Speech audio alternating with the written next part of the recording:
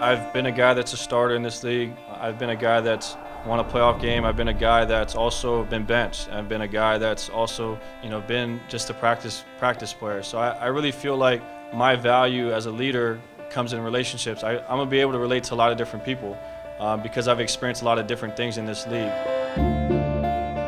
The value that I've had over my time, over my short career, is going to allow me to be a guy that people can come to, and hopefully I can elevate them and make them the best players they can be. I want to continue to prove that not only am I a starter, but I can play at a high level. Given the opportunity to be a leader, to be a guy that guys can look to. At the end of the day, I think to play the quarterback position, it's important to elevate the play of your teammates. And for me, being in a couple different spots, I can relate to a lot of different people. And that value, I think, can help these guys become the best. And really, that's my ultimate goal.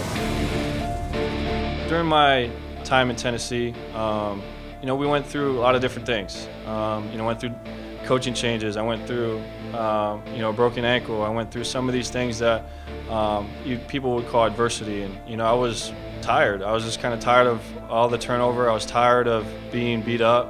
Wasn't playing well. And, at the end of the day, this is a performance-based business. And when you're not playing well, things happen.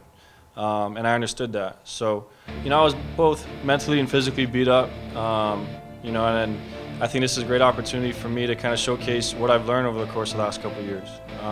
Being around guys like Ryan Tannehill and Derek Carr, guys that have played at a high level. With Art, I think we've developed a relationship where we can communicate, we can get things off our chest, we can put forth what we think is best for the offense.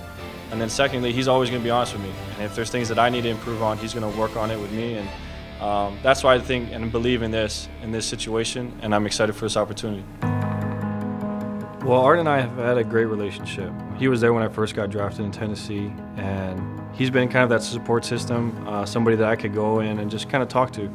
And I know he's always going to give me an honest answer. I know he's always going to shoot me straight. And to have that, especially in this league, is always very important. And it always just kind of gives you perspective. His passion, his commitment to the game, his willingness to be innovative, those are types of things that not a lot of people kind of see, but I think as a player I do really appreciate. So, my time with him in Tennessee has really kind of laid a foundation that I know what I'm kind of walking into in this building. And again, I'm just excited to be a part of this culture because I think he's got something working really special. What Matt did here, what he's accomplished here, is truly greatness. And for me, I just got to kind of carve my own path. I appreciate what he's done, appreciate what he's been for this organization. And the best thing that I can do is try to put my best foot forward and be the best player that I can be. Whatever comes of that, whatever successes, whatever failures, just take everything on the chin and understand that this is my process, this is my journey. And just appreciate what he's done and what he's been for this organization. For me, as my career continues to go forward, I really believe that the things that I've gone through have prepared me for this moment, and I'm just excited to just get back out on the field and show what I'm capable of. Getting in last season, at points in times, be able to run the football, I feel great. My legs are under me. I feel like I can be explosive. I can do things out of the pocket.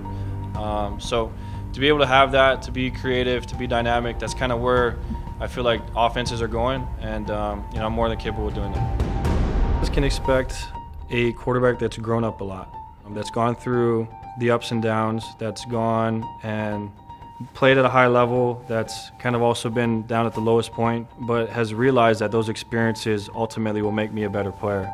You're going to see the mobility, you're going to see the throwing, you're going to see all that kind of stuff, but you're going to realize that, what I was 3-4 years ago isn't necessarily who I am now. And I'm really excited to show fans, as well as even myself, what I'm capable of.